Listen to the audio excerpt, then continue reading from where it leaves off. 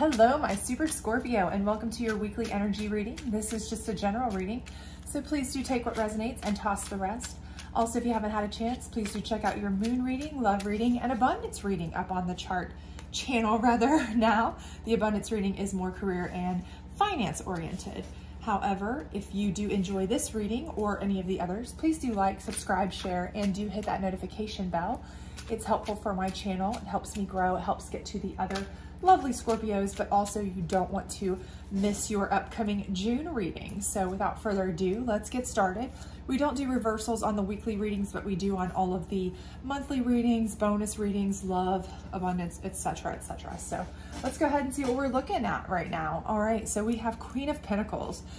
So I am feeling like you're feeling in a stronger position, okay? So right now I feel like financially you're feeling a little bit stronger than you have potentially for a while. So perhaps maybe you've gotten a new job, maybe a raise at the job, maybe your annual type of raise, bonus, promotion situation has come through.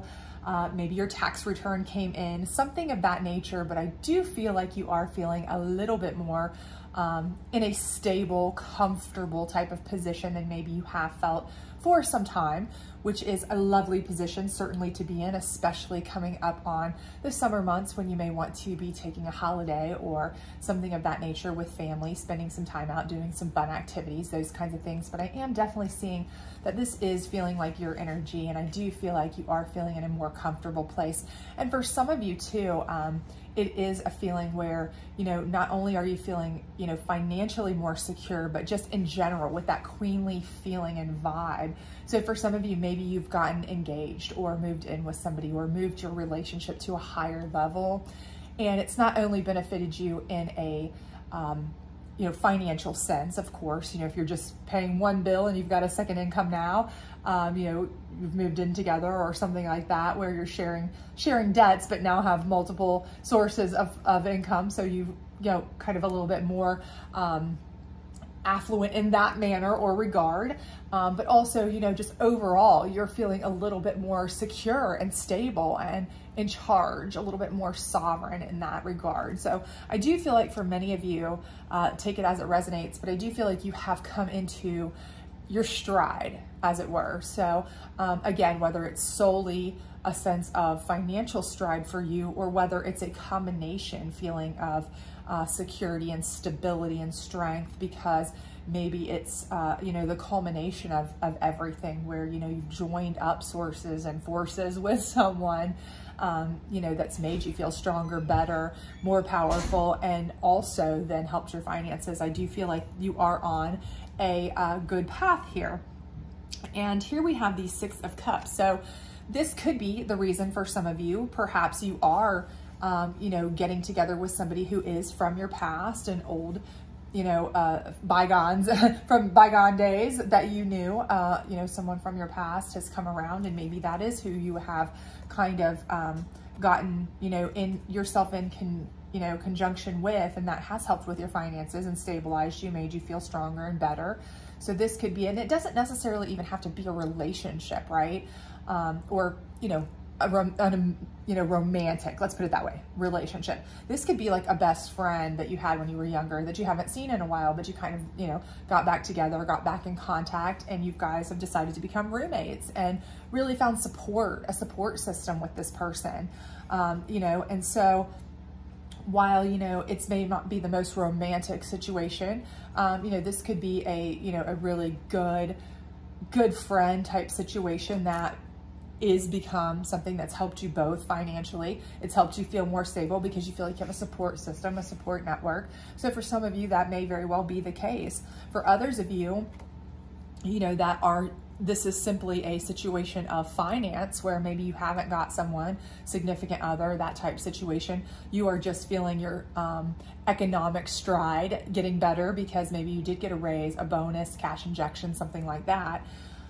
You know, I do feel like because you're putting out those queenly vibes, you know, you are tending to draw more attention, and maybe somebody who is from your past, maybe somebody you've known for quite a while, could be somebody even that you've worked with in the past, and now, you know, they're noticing you more because you're on a different vibration, right? You're putting out more of that vibe that you are strong and, you know, very self-assured, and those kinds of feelings that maybe, you know, once you put that level out, people see that, you know, you feel better, you look better, you're stronger. So that kind of draws in these people, and maybe some of the people from your past are kind of coming around, you're around them more. But I do definitely see someone from the past coming in.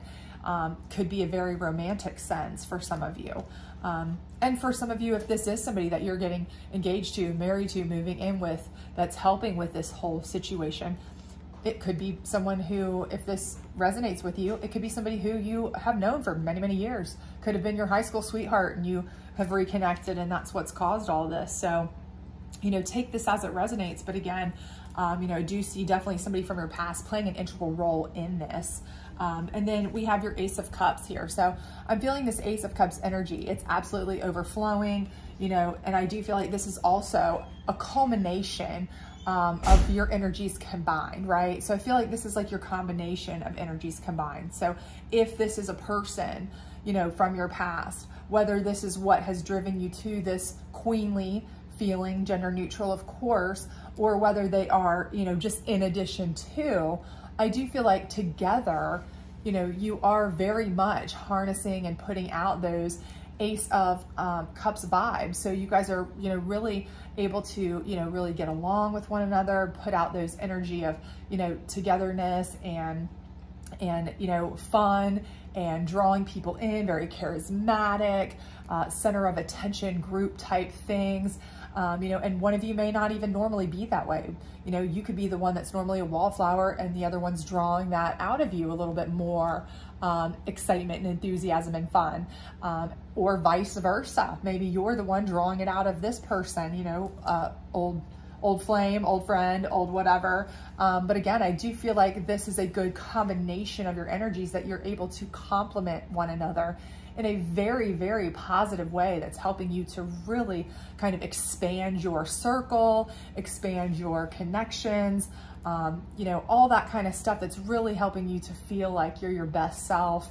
You've got surrounding yourself with more friends, more people that you can enjoy spending your time with, family, friends, you know, work, colleagues, all kinds of things. But I really feel like you're putting that vibe out there where you're really just, you know, that your charisma, your charm, all of your skills and talents, everything is really coming out. So whoever this person is, either you're drawing their talents really out of you, out of them, they're drawing them really out of you, or both of you are mutually really able to get the best out of each other. So whether it's a love connection or just a really good friend, you know, or maybe it's a friend that could become a love connection.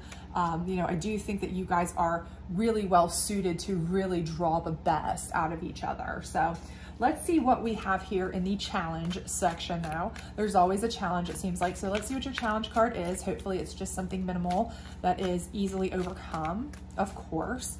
But let's see what we've got here. Okay, so we have the 10 of Cups. So I think with that, again, it's just something where, you know, I think for most intents and purposes, this is going to be one of two things for some of you. The first gut instinct that I get from some of you is that, you know, this is perhaps a taboo, okay?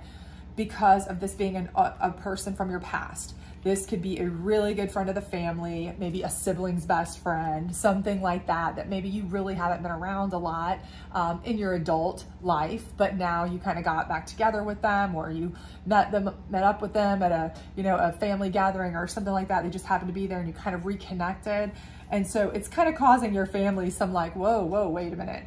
What happens if you guys break up? What happens if this doesn't work out? What happens if you guys are, you know, trying to hang out together too much, and then, you know, or your specific family member has a problem with it, like, I don't really like you dating my brother or my sister or what, you know. So I kind of have that vibe for some of you that that could be a problem if this is a close friend or family, that somebody in your friend or family unit may have an issue with it. And it could solely be a jealousy issue too, that they may just be jealous that this person is getting all of your time, right? If you are really close to your family, if you're really close to your siblings, if you're really close to, you know, your best friends that you are basically family with, this person taking all of your time and really being the one that you're spending all your time with to really grow and grow your circle and all that. There may be people who feel lost in that shuffle.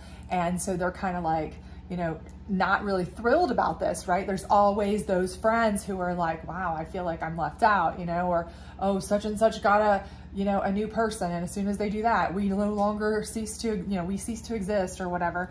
And that's not really the case, but maybe they are feeling that way. So it's their perception, and perception can be reality for people. You know, if that's how they feel, that's how they feel. So they may cause some issues. They may try to, you know, throw some salt in your in your game, as it were. They may say some bad things about the person, or say, hey, don't you know that such and such, or they may try to hook this person up with somebody else, or, you know, whatever it may be, or try to distract you from them in any way, or tell you bad things about them that may or may not be true, those kinds of things. I would just watch out for that.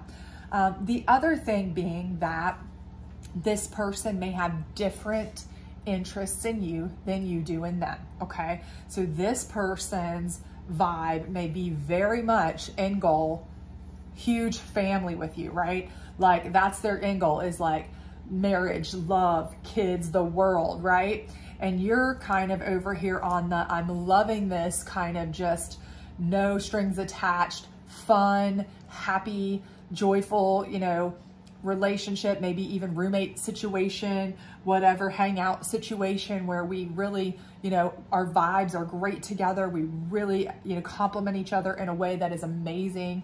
You know, we pull out each other's strengths. We, you know, complement each other in our friend circles and all of this and that. We're really good for each other financially, emotionally, you know, spiritually, mentally, all of these things, but you don't see it in a romantic sense. And they do, which could cause, as we all know, some seriously catastrophic issues down the road should that come up, where they become in a love situation and you are still in the friend zone. So just be careful if that's the vibe you start to get, and you may very well feel the vibe before it even comes to light, or, you know, is straight out said to your face. So just keep that in mind. But we've got this psychic deck here. So let's see what the Queen of Pentacles psychic enlightenment we can get for you might be here, and go from there. So let's see. All right, we've got temptation. Okay, and again, I do feel like, you know, this is something where you are really doing really very well. And I think that because you are doing well and you are resonating that, you know, queenly energy, again, gender neutral, but you are kind of stable in everything. So you're feeling better, you're looking better, you're doing better. All of these things are on a higher vibrational level. You know, you're throwing out that kind of temptation vibe, right? And I feel like this is what's causing these people to be pulled in. And maybe you don't even realize you're doing it, right? You're just like, I'm living my happy life right now. I'm living my best life. I'm better than I was a year ago today. I feel better than I did a year ago today. Whatever. That's kind of all you're feeling. Like maybe I'm making a little bit more money than I was a year ago. I'm not as stressed as I was a year ago. Something of that nature. That's kind of all you're seeing. But you're not realizing that you're putting out this very tempting vibe for people, and it's drawing them in, and maybe they're reading it in a way that's very tempting, that they find you to be irresistible in a way, and maybe you don't really even realize you're doing that, right? You don't realize that. You're just being happy, but because you are exuding this confidence, exuding this higher vibrational level and, you know, confidence and self-esteem and, you know, all of that kind of swagger, if you will, you know, you are ultimately kind of a tempting object in a kind of, that sounds horrible. That's not necessarily what I mean, but you get it, right? You're a tempting person for someone to want to pursue, let's say that. But they're kind of like, wow, I'm really interested in that person, their vibe, their, you know, everything they have. So, you know, that's the thing. And it's kind of like, that can be a blessing or a curse, depending on what you're looking for, right? So let's see what we've got here from the Moon deck on the Six of Cups and the Ten of Cups, and see if this gives you any enlightenment on that. But I do feel like that by being in this position where you do feel better, look better, stronger, more stable, all of those great things, that you are putting out a temptational vibe you may not even realize you're doing. You're like, what in the world is going on? Why are people so interested in me now? You know, I'm just the same person, but you're really not, right? You may only see slight differences because you live in your body every day, but somebody who may not have seen you for years, because remember, this is a person from your past, right? May not have seen you in years. All of a sudden, you're like a whole new person to them. You're a stronger, better, completely different version of yourself, right? So assessing. And again, I think this is part where this is like assessing what you need, what you want, how you feel about things. And this is very key, I believe, in this situation, because again, I do feel like there are parts that you don't realize maybe you are tempting to people and things, because again, it's kind of like when you're changing physically, you may not notice it in the mirror, whereas people who don't see you every day, they see you once every 2 or 3 months, they may be like, wow, you've lost a lot of weight, or, you know, wow, your hair's grown, or whatever, these notices, things that they notice that you don't notice because you see yourself every day. So again, you don't notice maybe all of these growth and, you know, amazing, you know, things that have happened to you or elevations you've made, but they do, right? So you really need to assess, number one, kind of where you are in life in general. Like, wow, I really am on a higher vibrational level, accept that. And then two, you need to assess how you want to go about that, because you need to realize that some of these people are seeing you in a totally different light.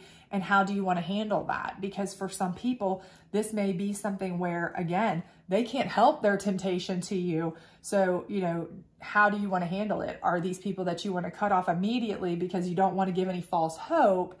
You know, even when you didn't realize you were doing it, again, that's all part of your assessing. You know, am I giving them false hope when I don't mean to do it because we're hanging out nonstop, because we're, you know, living together, but I thought we were just friends cohabitating to save some bucks, right? I thought we were just having a good time hanging out all the time. You know, we seem to finish each other's sentences and enjoy each other and all this. I had no idea that there was something more there. But assessing is really kind of looking at it from all different angles, right? Because really you need to do that before someone could possibly get hurt if they are looking at things from a completely different viewpoint. So assessing for you is critical. As my kids would say, Mom, that's crit, okay? Like totally crit. I guess that's like a kill in a PlayStation game or something. Like that's a crit hit or something. I don't know. But anyways, it's critical, okay? And so down here we have the Angel deck, and this is going to go on your Ace of Cups. Okay, so we have Archangel Uriel, and let's see. So Uriel is, let's see, he's enlightenment and knowledge. So again, I don't think you realize how much you're putting this out. I don't think you realize how much your vibes together are flowing over. I don't think you realize how much you really are vibing with this person, how much charismatic vibes and just juju or whatever you want to call it you're putting out there. I honestly don't believe that you are trying to be, you know, misleading. I don't think you're trying to be, you know, some sort of like sexual beast out there on the take, anything like that in any way, shape, or form. I think you are just like being your solid, stable, happy self, and it is very attractive, okay, to people. But Archangel Uriel is going to try to help with your assessing by giving you the knowledge that you need to view yourself from an enlightened angle, okay, to try to take a look at it from all different views, not just your own. From what might this look like if I was completely on the other side of this coin? Would I feel like maybe there was more there, you know, but also it might be something where, you know, maybe there's more to it than what you're thinking. You know, maybe you need to examine it in a way that's like, hey, you know what, maybe I should give this person a chance and I'm not. Maybe because I'm so just set in my ways, I've been doing the same thing for so long, maybe this person really is good for me. Maybe there's a reason that we draw the best out of each other. Maybe there's a reason we hit it off so well. Maybe there's a reason I'm so happy, you know, fulfilled, complete when I'm with them. Maybe there is more than a friend zone out there. So part of the enlightenment, knowledge, learning process about yourself is to, you know, kind of assess whether or not maybe there is a chance that you may also be tempted to pursue more with this person when all said and done in the long run. But again, this is going to take assessing and some, you know, internal knowledge, right? Some thinking, deep thoughts about yourself. Deep Thoughts by Jack Handy. If you ever watched Saturday Night Live, that was a funny skit. But anyway, so, you know, this might be one of those things that, you know, it could possibly play out to be a lot more than you think. But at the very least, if it is going to be a successful long-term friendship, you are going to have to assess, decide that, and then address it before it gets to a point where it's a point of no return, you know, where being friends is no longer an option because this person has, you know, kind of lost that ability to just be friends with you, if you get my gist. So anyway, hopefully this was helpful for you. If it was, please do like, subscribe, share, all that other great stuff. And I hope to see you back for your June readings. Please don't forget to hit that notification bell. Bye.